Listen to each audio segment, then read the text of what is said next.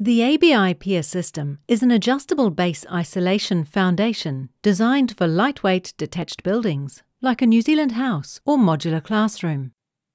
Each ABI pier is height adjustable. Hard plastic plugs at the top slide on stainless steel pans screwed to the underside of floor bearers.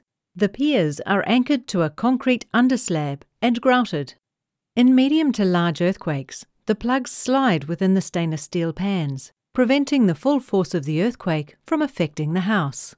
To control the extent of the sliding, 1/3 of the piers have adjustable spring assemblies that connect the base plates to the floor subframe of the house. During earthquakes, these spring assemblies continually flex to soak up energy and recenter each pan over its pier. Post-quake re-levelling is quick and easy. Where a quake has caused the underslab to slump, the house floor will also slump. To re-level the house, first release the spring assemblies, then jack the house back to level. Knock out the grout from beneath pier bases.